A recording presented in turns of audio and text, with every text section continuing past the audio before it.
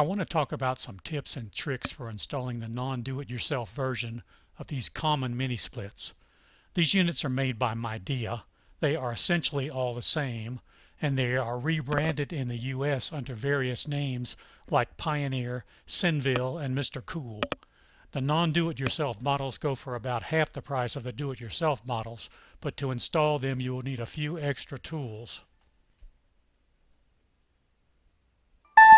You should get a plastic base instead of trying to pour one from concrete. This will cost a lot less than 8 bags of concrete, and those bases last practically forever. I have one that's 20 years old and looks like new.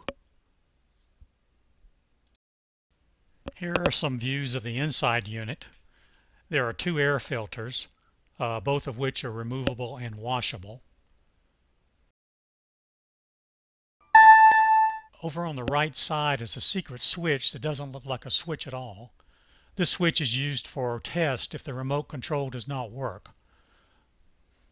Looking up inside the front cover, there's a spot to plug in the smart controller, which allows you to use your phone to control the unit. The next little box on the right is the back of the display unit. They tell you to drill a 2.5-inch hole, sleeve it, and pass the line set through. First of all, I thought the sleeve for the line set was worthless. Second, the line set is covered with foam insulation, and it won't be easy to cram it, the drain tube, and the control cable through the 2.5-inch hole while you're balanced on a ladder.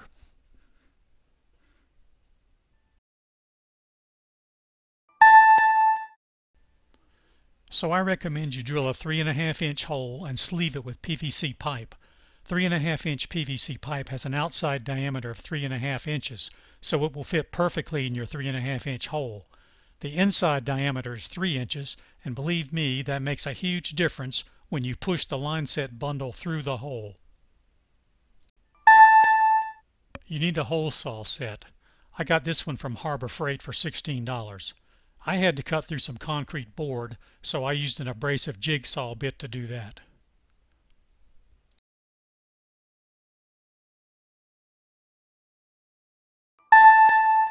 You're going to need a good flaring tool if you decide to shorten your line. This is really important. I used an eccentric model. Make sure you get the one that covers the tubing size you will flare. There are 2 parts to the tool. You have the screw-in flarer and the part that actually holds the tubing. This part has depressed cones cut into one side. The other side is flat. There are depressions on the side of the tool. I'm not going to go into how to use the tool right now. There are good videos on YouTube showing the process. But make sure you get the eccentric model. The cone on the eccentric model moves back and forth to smoothly make the flare. It makes a 45-degree flare. You will need to practice with the tool on scrap metal to make sure you know what you are doing when you go to flare the actual line.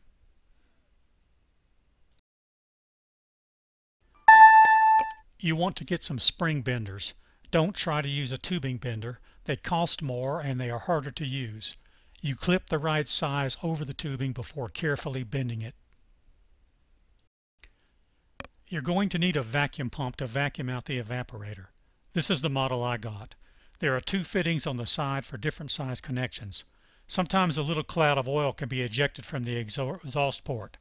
Wrap a tiny bit of steel wool in a piece of cloth and use that as a filter on the exhaust port.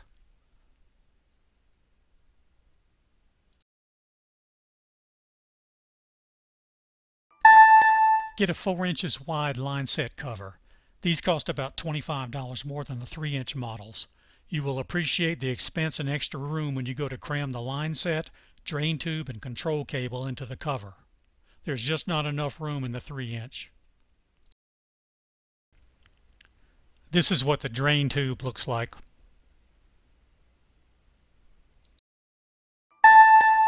Deburring and flaring are the most critical parts of the installation. You want to carefully deburr the line after you have cut it to length. No matter how careful and light with your touch you are, you will likely leave a burr on the inside of the tubing after cutting it.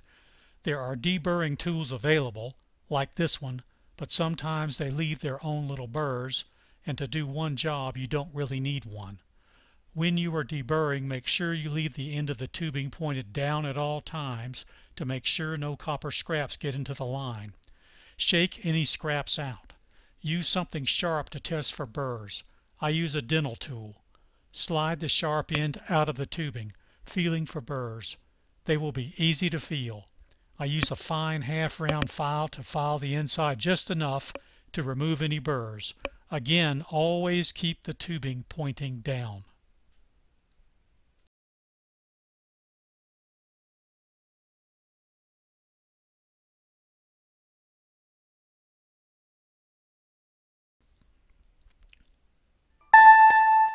Use Nylog when you make the connections. Nylog is compatible with the 410A refrigerant. To use it, put a drop of Nylog on the flare face and on the flare contact on the fitting. You do not need to apply Nylog to the threads, and doing so may cause you to over-tighten the connection. Just put it on the flare faces and it will do its job. Also, put a drop of Nylog on the cone of the flaring tool when flaring to lubricate the flare and make it smoother. Here are some accessories that came with my unit. There are 4 rubber pads for mounting under the outside unit. These might be handy if you mounted it on a rack on the wall, but they weren't necessary to mount it on the ground. Here's a bag of goop for sealing. I didn't use it. I just used some old closed cell foam rubber in case I had to disassemble anything. This is some non-sticky tape used to wrap the line set. I didn't use it except right at the unit because my line was completely encased in foam insulation. These are covers that were sealing the line set. The line set is charged with nitrogen to keep it from corroding before you receive it. When you carefully remove these, if you don't hear nitrogen hissing out, you know the line set has leaked. Finally, here's a drain valve that is supposed to screw into the bottom of the outside unit.